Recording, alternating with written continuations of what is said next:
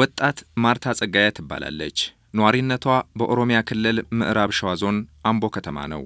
ማርታ በንግድ ስራ ላይ ተሰማርታ በአጭር ጊዜ ውስጥ ውጤታማ ለመሆንም በቅታለች።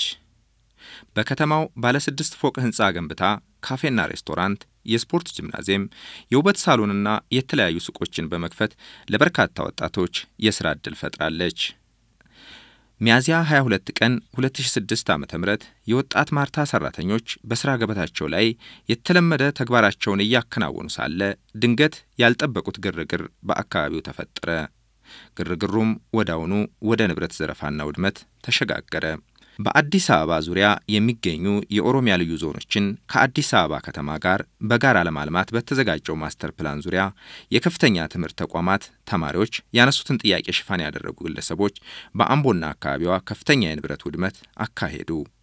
ማንነታቸው በውል ያልታወቁ ሰዎች ወደ ማርታ ካፌና ሬስቶራንት በመግባት የንብረት ዘረፋና ውድመትም አደረሱ። የመጣውን ሰው ብዛቱን ይናያል ማለት አይቻልም። ሙሉ ሰው ቤት ውስጥ ገብቶ ውጭ ፓርኪንጉ ራሱ ሙሉ ነበር እና ለህይወት በጣም አስፈሪ አስጊ ነበር። በወቅቱ ባለቤቷን ብትገኝ ባለቤቷን ምትተርፍ አይነት አልነበረችም እና ሆ ብሎ ነው የገባው። ሰራተኛውም ራሱ ሁሉም ራሱን ለማምለጥ ነው ሄደው። ሰበራው ሙሉን በዱላ ነው። ከላይ ያለው ህንጻ በድንጋይ ነው የተመታው። ይሄኛው በዱላ ነው የተሰበረ። በቀጥታ ወደ እነዚህ ቦታዎች የገቡት እዚህ ያገኙትን ነገር እንዳለ ባንኮኒውን ለመጣል ነው የሞከሩ። ባንኮኒውን ጣሉት። ይሄ ማሽን እስከ 220 ሺህ ብር ማውጣት የሚችል ማሽን ነው። ይሄ ከውጭ ነው ተገዝቶ የመጣው አውቶማቲክ የሻይ ቡና ማሽን ነው። አውቶማቲክ ማሽን የፒዛ ማሽኑ እስከ 91 ሺህ ብር ነው የተገዛው። የበርገር ማሽኑ በአንድ ጊዜ እስከ 40 በርገር ማውጣት ይችላል። እስከ 32 ሺህ ብር ነው የበርገር ማሽኑ የተገዛው። ሌላ በቁጥር የማቃቸው ማሽኖች ያሉት እነዚህ ናቸው እና በጣም በወቅቱ የነበረው ነገር በጣም አሰቃቂ ነበር። በጣም በቤቱ የተሰበረው በዱላ ነው። ሆ ብሎ ነው የገቡት። ይዘው ተሄዱት ይበልጣል። እዚህ ጋር ካለው ይዘው ተሄዱት ይበልጣል። የቬሎ ልብስ፣ ሙሉ ቡቲክ፣ ሙሉ ሱፐርማርኬት፣ ሙሉ የሙሽራ ልብስ ቬሎ ማከራያ ነበር። ሙሉ ነው ይዘው ሄዱት። ቤቱን ለማቃጠል ሞክረው ነበር፣ አልተሳካላቸውም። እዛች አካባቢ ሶፋ ለኩሰው ነበር። ሶፋውን እየለኮሱ ክብሪት ይጠፋል፣ እየለኮሱ ክብሪት ይጠፋል። መጨረሻ ላይ ሶፋውን ነው የማውጣት እንትን ያደረጉት። ሶፋውን አወጡት፣ ሶፋውን እዛ ጋር አቃጠሉ። ከዛ በተረፈ ከዛ ከሚነደው እሳት ላይ ነው ወደዚህ ሲወረወር እሳት መልሳለሁ ስለ እኔ ጋር እንደዛው እሳት እንትን ያለው ይሄንን ይመስል ነበር። በወቅቱ ገና አዲስ ቤት ነው። ስቲሙ ስራ አልጀመረም። ጸጉር ቤቱ ገና ሳምንቱ ነው። ጂም ቤቱ ከጀመረ ገና ሳምንቱ ነው። ገና አዲስ ነው። በተረፈ ስረኛው ሙሉ ሬስቶራንቱን እንዳለ አጥፍተውታል። ሱፐርማርኬቱን አጥፍተውታል። ሆቴል ቡቲኩን ሙሉን ንብረት ወስደውታል። ቬሎ ቤቱን እንዳለ ወስደውታል። ጸጉር ቤቱ እንዳለ የሚወስዱትን ወስደው የሚተርፈውን ሰባብረውታል። በአጠቃላይ ከ9 እስከ 10 ሚሊዮን ብር የሚያክል ብር በአጠቃላይ ከስሯል፣ ወድቋል። ውስጣችን በጣም ነው የቆሰለው፣ በጣም ነው ያዘነው። በጣም ብዙ ንብረታችን ተበላሽቷል። ስለዚህ ውስጣችን በጣም ተጎድቷል። ምንም ለጊዜው ከዚህ በላይ የምንናገረው አቅም ብዙ የሚኖረን አይመስልም። በዘረፋ ላይ የተሰማሩት ግለሰቦች በየመንገዱ የቆሙ ተሽከርካሪዎችን በኃይል በመስበር ያገኙትን ገንዘብና ንብረት በመውሰድ በእሳት እንዲቃጠሉም አድርገዋል። እንዲሁም መንገድ ዳር ያሉ መኖሪያ ቤቶችን በርና መስኮት በድንጋይ ሰባብረዋል። የዞኑን አቃቢ ሕግ ቢሮ፣ ፍርድ ቤት፣ የአምቦ ቢዝነስና ኮንስትራክሽን ባንክና የመንግስት ኮሙኒኬሽን ጉዳዮች ጽፈት ቤት ዘረፋና የእሳት ቃጠሎ ተፈጽሞባቸዋል። እንዲሁም በወጣቶችና ስፖርት ጽፈት ቤት ላይ ጥቃት ደርሷል። ዘበኞች ባሉበት አካባቢ ጠመንጃቸውን በመቀማት ባንክ ቤትን በመዝረፍና በማቃጠል ፍትህ የምንዳኝበት ቦታ ደግሞ ፍርድ ቤት ነው። አንድ ሰው ጉዳት ከደረሰበት ጉዳቱን የሚያቀርበው ለህግ ነው።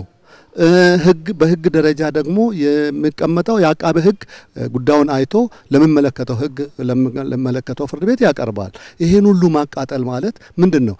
ይሄ ህገ መንግስታችን እንዳቃጠሉ ነው የምናየው።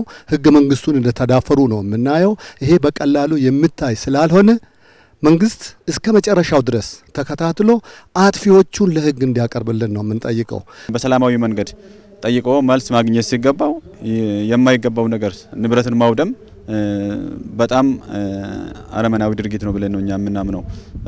መንግስትን መጠየቅ ሲገባ ጠይቆ መረዳት ሲችል ሌላም ነገሮች ማድረግ ሲችል በሰላማዊ መንገድ ነገሮችን መፈታት ሲችሉ ጥያቄ ካለ ጥያቄ መጠየቅ ሲችል የለማውን ልማት ማውደም በጣም አጸያፊ ነገር ነው ብዬ ነው የሚገነዘበው።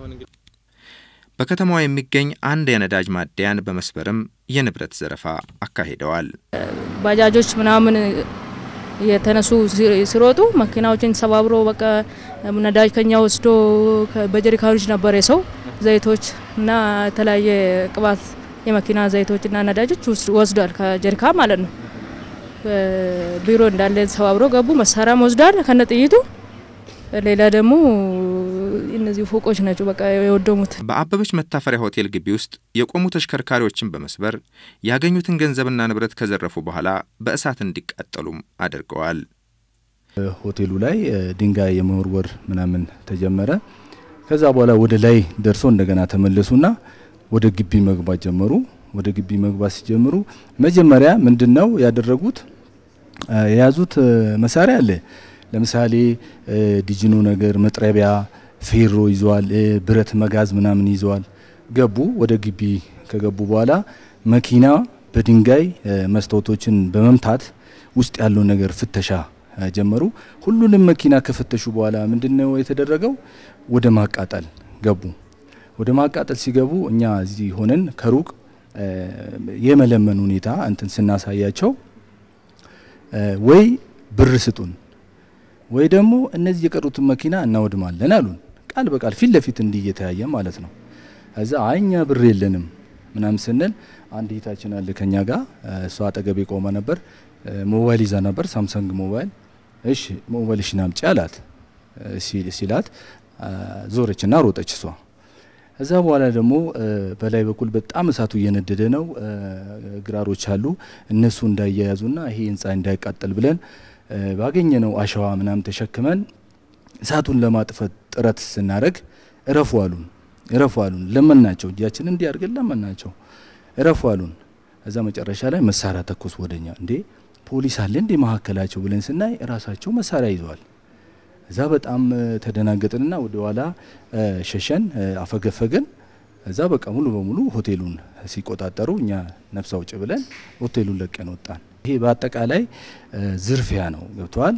ዝርፊያ ፊት ለፊት እንደ ቅድም እንደነገርኩ ብር አምጡ ማለት በቀን በጠራራ ፀሐይ ብር አምጡ ማለት መኪና መቀጥቀጥ፣ የመብት ጥያቄ የሚጠይቅ ሰው በአግባቡ መፈክሩን አሰምቶ የሚፈለገውን አካል ጠይቀው መልሱን መጠበቅ እንጂ እንደዚህ የግለሰብ የራሱን ንብረት እንዳወደመ ነው። ስለዚህ ይሄ የዝርፊያ አካሄድ ነው እንጂ የመብት ጥያቄ ነው የሚል ጥያቄ በፍጹም እኔ አላየውም የዛን ቀን ማለት ነው። ከአንደኛ ፎቅ እስከ 3ኛ ፎቅ ድረስ ያሉት የእንግዶች መኝታ ክላሶች ናቸው። ወደ 30 የመኝታ ክፍሎች ናቸው። እነኚህ የመኝታ ክፍሎች ውስጥ ያሉ የእንግዶች ንብረቶች ማለትም እንደ የውጭ ሀገር ገንዘብ፣ መገበያ ገንዘቦች፣ የኢትዮጵያ ገንዘብ፣ ሞባይሎች፣ ላፕቶፖች፣ ልብሶቻቸው፣ ጫማዎቻቸው ሳይቀር የተዘረፈበት ሁኔታ ነው ያለው። ሌላው ቀርቶ ጫማዎቹን እነኚህ ዘራፊዎች ምንድን ያደረጉት የእንግዶቹን ጫማ አርገው የራሳቸውን ጫማ ተወጡበት ሁኔታም እንዳለ ምናልባት ያያችሁ ይመስለኛል። ከዛ ባለፈ ያው ይሄ ሆቴል ኢንተርናሽናል ሆቴል እንደመሆኑ መጠን ስብሰባዎች ይከናወኑበታል፣ ትሬኒንጎች ይከናወኑበታል። በወቅቱ 2 ስብሰባዎች ይከናወኑ ነበር። ኦልሞስት ወደ 4 መሰብሰቢያ አዳራሽ ነው ያለን። 2 ስብሰባ ይከናወን ነበርና አንደኛው በጤና ጥበቃ ጋር ተያይዞ ሲከናወን የነበረው ስብሰባ ውስጥ ኦልሞስት ወደ 15 የሚጠጉ ላፕቶፖች ነበራቸው ተሰብሳቢዎቹ። ስብሰባቸውንም እያከናወኑ ነበረ። ይሄ ስብሰባ ሲከናወን እንግዲህ እነኚህ ሰዎች ዘርፈው ሲገቡ የሁኔታውን ወደ ኋላ መልሼ እናገራለሁ። ውድመቱን በተመለከተ ለመግለጽ ያለው ገብተው የ15ቱንም ላፕቶፖች፣ ልብሶቻቸውን፣ ንብረቶቻቸውን በአቅራቢያቸው ያገኙትን ማንኛውም ነገር ዘርፈው ሄዱበት ሁኔታ ነው ያለው። ከዛ ባለፈ እንደምትመለከቱት ይሄ ሁሉ የሀገር ሀብት፣ የህዝብ ሀብት እነኚህ መኪናዎች በሙሉ በእሳት አንድ ባንድ እንዲቃጠሉ የተደረገበት ሁኔታ ነው ያለው። በነገራችን ላይ እነኚህ ሰዎች የታጠቁም ናቸው። የታጠቁ ስል ሳንጃ ነበራቸው፣ ጩቤ ነበራቸው፣ ፌሮ፣ ዱላ፣ መሳሪያው ላይ ታጠቁበት ሁኔታ ስለነበረ ዘበኛውን ባካችሁ ምን ታረጋላችሁ ስለ እግዚአብሔር ብሎ በሚለው ምርብሳት ላይ እዚህ ግንባራቸው ላይ በሰደፍ መተው ጥሏቸው ገብተው እሳት መኪናዎቹን ማቃጠል ሁኔታ ውስጥ ነው የተገባው። ልዩ ዓላማ ያለው ሀገር የማፍረስ ከተማ የማፍረስ የግለሰቦችን ንብረት የማፍረስ የማጥፋት የመዝረፍ ስራ ወይም ደግሞ ዓላማ ያለው አካል ነው ይሄን ጉዳይ የፈጸመው እንጂ ተማሪዎች ናቸው ብዬ አላስብም ነው የሚወኩል። ይሄ ሆቴል ከዛሬ 15 ዓመት በፊት ሲቋቋም እዚህ ከተማ ላይ ምንም አይነት ህንጻ አልነበረም። በነገራችን ላይ የመጀመሪያዋ የልማት ለዚህ ከተማ የልማት አርበኛ ናቸው ወይዘሮ አበበች ማለት። ማንንም ሰው አምቦ ላይ ህንጻ ለመስራት ቀርቶ ማሰብ በማይችልበት ወቅት ሀገሬ ላይ ነው መስራት ያለብኝ ሰው እረተው እየተባሉ በፍጹም ሀገሬን ማሳመር አለብኝ ብለው ከሰሩ በኋላ ነው ሌላው አሃ ለካ እዚህ ሀገር ላይ እንደዚህ አይነት ነገር መስራት ይቻላል፣ ህንጻ መስራት ይቻላል፣ ማደግ ይቻላል ብሎ ፈረቀደው ሴት ናቸው። በአጠቃላይ በዛው ቀንም ቢሆን ምን እየሰሩ ነበር? እኚህ ሴት ለመንግስት ቃል የገቡት ነበር ድልድይ ይሰራሉ ብለው ቃል ገብተው ስለነበር በእለቱ ወደ ከዚህ ኦልሞስት ወደ 800 ወይም 900 ሜትር ራቅ ብሎ ከዚህ ከፎቁ ያለ ቦታ ላይ ድልድይ ያሰሩ ነበር። ይሄ ሁሉ ሲፈጠር በንብረት ዘረፋና ውድመት ተግባር ላይ የተሰማሩት ግለሰቦች በፈጸሙት ድርጊት በአምቦና ጉደር ከተማ እንዲሁም በጅባት ወረዳ የ11 ሰዎች ህይወት አልፏል። 66 የጸጥታ ኃይሎችም ከባድና ቀላል ጉዳት ደርሶባቸዋል። አድማውን ሲመሩ የነበሩት ሲያስተባበሩ የነበሩት በአሁኑ ጊዜ በፖሊስ ምርመራው እየተካሄደ ያለ ቢሆንም አሁን ባለን መረጃና ጥቆማ ሁለት ነገሮች ናቸው የለየነው። አንደኛውና ዋናው እነዚህ በህገ መንግስቱ ህጋዊ ከለላ የሌላቸው የፖለቲካ ፓርቲዎች እንደ ኦነግ የመሳሰሉት የነሱ አባላትና ደጋፊዎች በአንደኝነት የሚጠቀሱ ናቸው። ሁለተኛ ደግሞ የተቃዋሚ ፓርቲ አባላትና ደጋፊዎች ከበስተጀርባ ሆኖ የመሩት ያቀነባበሩትና ህገ መንግስታዊ ስርዓቱን በህገ ወጥ መንገድ በተለይ በጎዳና ላይ ነውጥ ለመተካት ያስተባበሩትና የመሩት ህገ ወጥ ሰላማዊ ሰልፍ ነው ማለት ይቻላል። በዋናነት ይህንን ጉዳይ ከበስተጀርባ ሆኖ ሲያቀነባበሩ የነበሩት ግለሰቦች አካላት በአሁኑ ጊዜ አድነን ለህግ ለማቅረብ ከፍተኛ ርብርብ እየተደረገ ነው ያለው። በምርመራ ክፍሉ ከሚመለከተው አካል በመሆን የህዝብ ተሳትፎን በዚህ ጉዳይ ትልቅ ድርሻ የሚሰጠው ነው። ህዝቡ መረጃ እየሰጠን ነው። ያለ በማጋለጥ ያለው ፍላጎትም ከፍተኛ ነው። ስለዚህ ምርመራውን አጣርተን ለሚመለከተው አካል ለማቅረብ በአሁኑ ጊዜ ከፍታ ዝግጅትና ስራ እየሰራን ነው ያለነው። እኛ ገድ ነው ገዳድ አንተ ዳጋም ዘቡ ንብረቱ ምን አጠፋ? መኪና ምን አጠፋ? ለምን መኪና የኛ ነው። ይሄ ቤት ቀበኛ የኛ ነው። ለሁሉ ነው፣ ኢትዮጵያ ነው። እቺ ሴትዮ ለራሳ ብቻ ነው፣ ለህዝብ ነው። ስለሆነት ከሆነ የተማሪዎች እንቅስቃሴ ቀድሞም የነበረ ነው ያለም ነገር ነው። ነገር ግን ይሄኛውን በምንመለከትበት ጊዜ እጅግ በጣም አሳዛኝና ቃላት የሚያጥረን ነገር ነው። ምክንያቱም ምንድነው የሰው ህይወት መጥፋት፣ ንብረት መጥፋት፣ ንብረት ማውደም፣ ንብረት አውድሞ አይደለም ባለስልጣን ሰው የሚሆነው ወይም ደግሞ የሰውን ህይወት አጥፍቶ አይደለም ለሌላ ነገር የምታጨው። ይሄ ነገር በጣም የአምቦን ከተማ ህዝብ ይቅርና በአካባቢ የሚገኙትንም ህዝቦች በጣም ነው ያሳዘነን። ምክንያቱም ወገን ይቅርና ጠላትን ያሳዝነዋል። ሰውን ከመቱና ከጣሉ በኋላ ወደሚቃጠለው እሳት ውስጥ መወርወር ይሄ ምንድነው? ይሄ ወገናዊነትም አይደለም ወይንም ደግሞ አስተሳሰብ ጭንቅላት አላቸው ብለን የምንገምተውም ነገር አይደለም። ማንኛውም ነገር አንድ ሰው ዛሬ ዲሞክራሲ ስርዓት ውስጥ ነው ያለነው። በማንኛውም ቦታ የሚፈልጉትን ነገር በሰላማዊ መንገድ አቅርቦ ተዋይቶ መፍትሄ ማስገኘት ሲቻል እንቅስቃሴ ያልተደረገውን እንቅስቃሴ በማድረግ ህብረተሰቡን መዝረፍ፣ ቤት ማቃጠል፣ ንብረት መዝረፍ ይሄ ስለሆነት ከሆነ እኔ በጣም ነው የምናዝነው። የአምቦ ከተማ ህዝብ ይቅርና ያካባቢው በኢትዮጵያ ውስጥ ያሉት ህዝቦች በሙሉ ነው ያዘኑት።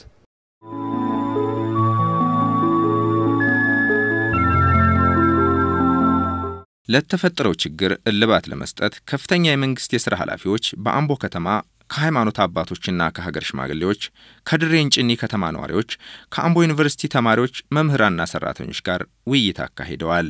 በውይይቱም በአምቦና አካባቢዋ የደረሰው የሰው ህይወት መጥፋት የንብረት ዘረፋና ውድመት እንዳሳዘናቸውም ገልጸዋል። ይሄ መሆን አልነበረበትም። ይሄ ሁከት መነሳት አልነበረበትም። ይሄ ለሀገር ጥፋት ነው። አገር የሚለማው በሁከት አይደለም። አገር ኢንቨስተር የሚመጣው አገርን ለማልማት የሚመጣው የተለያየ ኢንቨስተሮች የሚመጡት አገርን ለመገንባት ነው። የሚጠቀመው የአካባቢው ህዝብ ነው። እነዚህ ልጆች ምንም በማያውቁት ነገር ነው ከኋላቸው ሌላ አጀንዳ ያላቸው ሰዎች አሉ እየተባለ ነው እየተነገራለው እና ይሄ ጉዳይ በጣም አሳሳቢ ነው። እንደ እስልምና እንደ ሀገር አባት በጣም አዝነናል። በጣም የሚያሳዝን ጉዳይ ነው የተከሰተው እና በተደረገው ነገር በጣም ማዘናችን ለመግለጽ ነው። በጣም አዝነናል። ሌላ አካል ይሄን ነገር ያነሳሳና ለዚህ ውድመት ለዚህ ህይወት መጥፋት ምክንያት የሆነ ሰው ደግሞ ያላየነው ሰው እንዳለ ነው የሚገባኝ።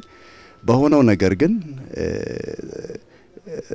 በሁላችንም በሀገራችን ሁሉም ሰው በአካባቢያችን ያለው ነዋሪው ህብረተሰብ ሁሉ ለሀገሩ እድገት የሚያስብ የሚመኝ ሁሉ በዚህ ያላዘነ ሰው የለም። ምክንያቱም አገር ያንድ ሰው ስላልሆነ አገር ዛሬ ላለው ትውልድ ሳይሆን ገና ለሚቀጥለው ትውልድ ሰፍታ የምትጠብቅ የሁሉ ሀብት እስከሆነ ድረስ ሁሉም በጋራ የሚጠብቃት ሀገር እንደመሆኗ መጠን በተሳሳቱ ወሬዎች ሳይሆን እውነታን ያዘሉ ወሬዎች እንኳን ቢሆን ማንኛውም ሰው ዲሞክራሲ በተላበሰ መልኩ ጠይቆ መረዳትና ደግሞ የተዛባውን ጠይቆ አብሮ በጋራ ማስተካከል ሲቻል ድንጋይ በመወርወርና ቤት በማፍረስ በእሳት በማቃጠል በውድመት ልማትና ሀገር መጠበቅ የሚል አጀንዳ የለም። ሲጀመር በጣም የደረሰው ውድመትና የጠፋው ንብረት በጣም ጸጸት ውስጥ ያስገባንና ማጆሪቲውን ተማሪ ማለት ነው ይሄ ሁሉ ተማሪ በዚህ ጸጸት እንትን ውስጥ አለ ርብሻ ውስጥ አለ ማለት አንችልም። ቢያንስ 95% በላይ ትምህርት የሚፈልግና እድገት የሚፈልግ ወላጆቹ ተቸግረው ምን ብለው እንትን ጥሮግረው ያመጡለትን እዚህ ለእንትኑ ብለው እዚህ የሚሰቃይ ስለሆነ ሁሉም ተማሪ እዚህ ውስጥ ተሳትፏል ለማለት አልችልም። ግን ከዚህ ውስጥ አንዳንዶቹ ደግሞ በውጭ ኃይል ምናምን በፌስቡክ ላይ ተደግፎ ኢንተርኔት ላይ ሌሎችንም እንትኖች ኢንፎርሜሽን እየሰበሰቡ ማለት ነው ተማሪዎቹን እያነሳሱ የኦሮሚያ ክልል በተለይ ፍንፍኔ አካባቢ ያሉ ዞኖች ወደ ፍንፍኔ ወደ አዲስ አበባ እየተነጠቀ ነው፣ ወደ ፌደራል እየገባ ነው። ፌደራል ውስጥ ከገባ ደግሞ የኦሮሞ ቋንቋ የኦሮሞ ባህል እንዳለ ይልቀር ነው። ሁሉም ነገር ወደ አማርኛ ወደ ፌደራል ስነ ስርዓት እየገባ ስለሆነ ለምን ተቀመጣላችሁ እያሉ ምንም የማያውቁ ተማሪዎቹን እያነሳሱ ወደ ጥፋት ያነሳሱ ነበር። በመጀመሪያ ቀን ያው በሰላም ወጥቶ ነው የተመለሱት። ምንም የጠፋ ንብረት አልነበረም። በሁለተኛው ቀን ግን እንዳለ ተማሪው እዛ ውስጥ ተሳትፏል ለማለት አልችልም። ግን እዛ ውስጥም ተማሪ የለም ለማለት ያስቸግራል። እንደዛ ለማለት የፈለኩት ለምንድነው በመጀመሪያ ቀን የተመታ ነገር የለም፣ የደረሰ ውድመት የለም። ግቢ ውስጥ በሰላም ወጥቶ ውጪ ደርሶ ነው የተመለሱት። በሁለተኛው ቀን የተነሳው ሁከት ግን በማን ኃይል እንደተነሳ ራሱ ያስቸግራል እንደማለት ያስቸግራል ማለት ነው። ከጀርባቸው ሌላ ኃይል እንዳለ ነው የምገነዘበው እኔ ማለት ነው። ሌላ ኃይል ባይኖር ኖሮ ተማሪ ከዚህ ግቢ ወጥቶ የመጀመሪያውን ቀን የሚለውን ነገር ብሎ ነው የገባው። በሁለተኛው ቀን የተደረገው ግን የጥያቄ ነገር ሳይሆን የመብት ጉዳይ ሳይሆን የንብረት ውድመት፣ ቤት ማቃጠል፣ መኪና ማቃጠል፣ ሌላ በአገሪቱ ውስጥ በቃ ሁከት እንዲካሄድና ርብሻ እንዲካሄድ የተደረገ ነገር ነው። ሰሞኑን በተለይ በኦሮሚያ ብሔራዊ ክልላዊ ሪጂናል ስቴት ማለት ነው እጅግ በጣም ከፍተኛ የሆነ ጉዳት ነው የደረሰው። የሰው ህይወትም ጠፍቷል፣ ንብረትም ወድሟል። በተፈጠረው ነገርም እንደ ኢትዮጵያዊነታችን በአጠቃላይ በጣም አዝነናል። ወንድሞቻችን ህይወታቸውን ሲያጡ እናት አባቶቻችን ናቸው እዚህ ያሉት ህዝቦች፣ ለኛም እንክብካቤ ሲያደርጉ የነበሩ ህዝቦች ናቸው ያሉት። እነሱ ንብረታቸው ሲዘረፍ በጣም ነው ያዘነውና ማንንም ያላዘነ ተማሪ የለም። እዚሁ ያለው ሁሉ ከየትኛውም አራቱ አቅጣጫዎች የመጣው የኢትዮጵያ ህዝብ በሙሉ እጅግ በጣም ሀዘን ተሰምቶታል። ቀደም ሲል የሰማቱ ነገር ስለሌለ ኦሮሚያ የተነጠቀች ነች እንደ ኦሮሞነቴ ማለት ነው። ኦሮሚያ የተነጠቀች ነች። የኦሮሚያ መሬት ወደ ፌደራል እየገባ ነው። የኦሮሚያ ባህል፣ የኦሮሚያ ቋንቋ በቃ ወደ አማርኛ እየተቀየረ ነው ሲባል ተሰምቶኛል። የመጀመሪያ ቀን ሲሰማ ማለት ነው። ሰልፉን ሲወጡ ግን ከኋላቸው ያለው ጉዳይ ሲታይ እኔ እንዳየሁት ማለት ነው እኔ እንዳየሁት ከኋላቸው አንግቦ የሚሄዱት ነገር ምንድነው? የፖለቲካ ጉዳይ ነው። ሌላ የፖለቲካ ድርጅትን ይደግፋል፣ የነሱን ዘፈን ይዘፍናል። የተለያዩ ነገሮች ሲነሱ አቅጣጫዎቹን የቀየረ ማለት ነው። ያቺን ነገር የተጠቀሙት የመሬት ጉዳይ የተነሳው የፍንፍኔ ዙሪያ የተነሳው ልጆቹን ለማነሳሳት ብቻ ነው እንጂ ከኋላ ይዞ የተነሱት ያቺ ጉዳይ አይደለችም ማለት ነው። ስለዚህ አሁን በሚዲያም እየተነገረ ነው። እዚህ መጥቶ የበላይ አካላትም ንግግር ሲያደርጉ ሁሉም ነገር ግልጽ ሆነዋል። ህዝቡ ራሱ ተጸጽቷል። እዚህ አካባቢ አምቦ አካባቢ ያለው ህዝብ ተጸጽቷል። ተማሪው እንዳለ ተጸጽቶ ያቺ 2 ቀን 3 ቀን የቆመችውንም ትምህርቱንም በማቆሙ በጣም ተጸጽቷል ማለት ነው። ስለዚህ አሁን የተደረገው ግንዛቤ በቂና አስተማሪ ይመስለኛል። በተካሄደው ህዝባዊ ውይይት የጸረ ሰላም ኃይሎች እጅ እንዳለበት ግንዛቤ መውሰድ በቀጣይ ተመሳሳይ ችግሮች እንዳይፈጠሩ መግባባት ላይ ተደርሷል። ድርጅታችንና መንግስታችን አንድ ግልጽ አቋም አለው። ግልጽ አቋም ምንድነው? ማር እኔ ልሻዋለሁና ማሩ በደንብ ስለሚጣፍጠኝ ሌላውም ሰው ማር ስለሆነ ባይፈልገውም በግድ ተጋተው የሚል ድርጅት አይደለም።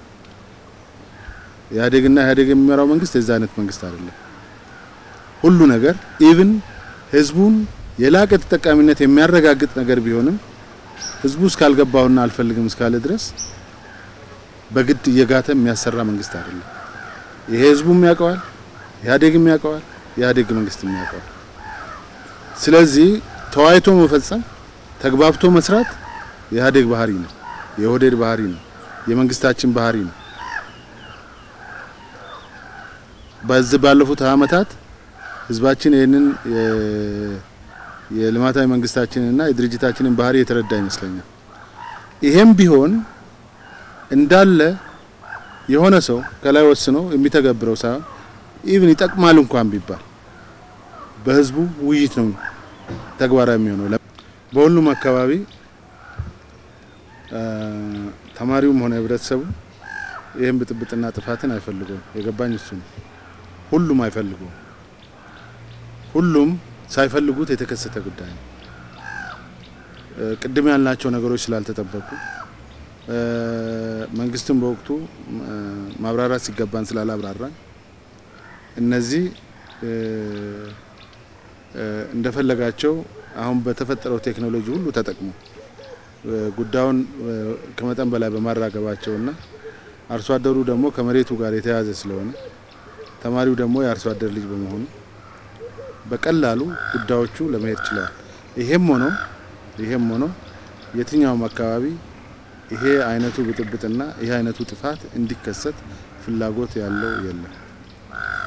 ሁሉም የህብረተሰብ ክፍል ባወያየሁት እነሱም የራሳቸውን ኃላፊነት ሊወስዱ መንግስትም እንደተለመደው የራሱን ኃላፊነት እንዲወስድ መንግስት የማብራራትና እንደዚህ አይነት ሴንሲቲቭ የሆኑ ሁሉንም ሰው የሚነኩ አጀንዳዎች ቶሎ በቴሌቪዥን ያለመልቀቅ አስቀድሞ ህዝቡ ማዋየትና ማነጋገር ከየትኛውም ጥፋት የሚያድን መሆኑን መግባባት የተደረሰበት ነው። እኔ የገባኝ እና በሁሉም መድረክ የተግባባንባቸው ጉዳዮች እነዚህ ናቸው።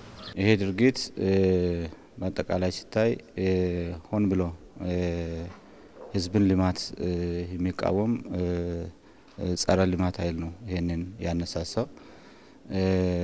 ተማሪውና ሌላው የህብረተሰብ ክፍል የጠየቀው ጥያቄ ሌላ ነው። ጥያቄው በዚህ በማስተር ፕላኑ ዙሪያ ግልጽ አይደለንም ይገለጽልን የሚል ጥያቄ ነው ተማሪውም የጠየቀው። በሌሎችም ጉዳይ ላይ ጥያቄ ጠይቋል። ይሄ በዚህ ዙሪያ ቶሎ ክላሪቲ ሳይፈጠር ግልጽነት ሳይፈጠር ይሄን በመሃል ገብቶ ሲጠቀሙ የነበሩት የጸረ ልማትና ጸረ ሰላም ኃይሎች ይሄንን ለዚህ ተጠያቂዎች ናቸው። እነዚህም በጣም ጥቂት ናቸው በቁጥራቸው። ስለዚህ ይሄ በመንግስት ቁጥጥር ስር እየዋለ ነው ያለው። አስኮኑ ለፉና ቡራዩ ድረሱ ይመሳሰላሉ ወይ? አይመሳሰሉም። ውሃው አለ ወይ? መብራቱ አለ ወይ? የለም። አንድ ላይ በተቀናጀ ስራ ከተሰራ ግን እነዚህ ከተሞች የማይለሙበት ምን ምክንያት የለም ነው። ሌላው እንኳን within a country ይቅርና between countries ከሆላንድ ቤልጂየም ብትሄዱ መብራት የሚቋረጥበት ቦታ የለም። ከሆላንድ ጀርመን ብትሄዱ መንገድ የሚቋረጥበት ቦታ የለም። በግራ በቀኝ በሰሜን በደቡብ አንድ ላይ ሰርተውት እኮ ነው። የኛም እኮ ተጀምሯል ከኢትዮጵያ ኬንያ ዩጋንዳ መንገድ። then what is the problem? ቡራዩ ከአዲስ አበባ ከተማ ጋር ቢያድግ፣ ሰበታ ከአዲስ አበባ ከተማ ጋር ቢያድግ፣ ሱሉልታ ከአዲስ አበባ ከተማ ጋር ቢያድግ ምንድነው ችግሩ? እውነት የድንበር ጥያቄ ነው ወይ ነው? የድንበር ጥያቄማ ሲነሳ ሁለቱ መንግስታት አይደሉም የሚወስኑት። ግልጽ እኮ ነው። ሁለቱ የክልል መንግስታት አይደሉም የሚወስኑት። ይሄን ጉዳይ የሚከታተለው የፌዴሬሽን ምክር ቤት ነው። እንደዚህ አይነት ጉዳዮች የሚፈቱት በሬፈረንደም ነው። ከዚህ በፊት ያየናቸው ነገሮች ናቸው። በሬፈረንደም የሚፈቱ ነገሮች ናቸው። ስለዚህ እውነት የድንበር ጉዳይ ነው ወይ? አይደለም። አንድ ላይ እንልማ ነው። ውይይት ሲካሄድ በውይይት መሃል ክቡራት ወደ አባ እንዳሉት የወጡ ኢንፎርሜሽን ካለ መረዳት የተነሳ የመጣ ሊሆን ይችላል። ይሄ ደግሞ ምንድነው? የተማሪዎቻችን የእድሜ ጉዳይ ነው። የተማሪዎቻችን የብስለት ጉዳይ ነው። የህብረተሰባችን የኮንሺየስ ጉዳይ ነው እንጂ እውነት ዳውትስ ቢኖረን should it be the way people acted? ጥያቄው መጠየቅ የነበረበት በዛ መልክ ነበር ወይ? እኛ ተማሪዎቻችንን እዚህ በአግባቡ አላነጋገርንም ወይ? አነጋግረናል። የትኛው መንግስት ነው በአንድ ቀን ጥያቄ የሚመልስ? የአሜሪካ መንግስት ነው? የእንግሊዝ መንግስት ነው? የፈረንሳይ መንግስት ነው? ዲሞንስትሬሽንስ እኮ በየቀኑ እናያለን። ስለዚህ እኔ በዛ መልክ ብናየው ብንወስደው ይሄ ላንድ ግራቢንግ አይደለም፣ የመሬት እንትን አይደለም፣ የአንድ ላይ የሚደግ ጉዳይ ነው። በአሁኑ ወቅት የአካባቢው ነዋሪዎች ሰላማዊ እንቅስቃሴያቸውን የቀጠሉ ሲሆን ተቋርጦ የነበረው የመማር ማስተማር ሂደትም ቀጥሏል።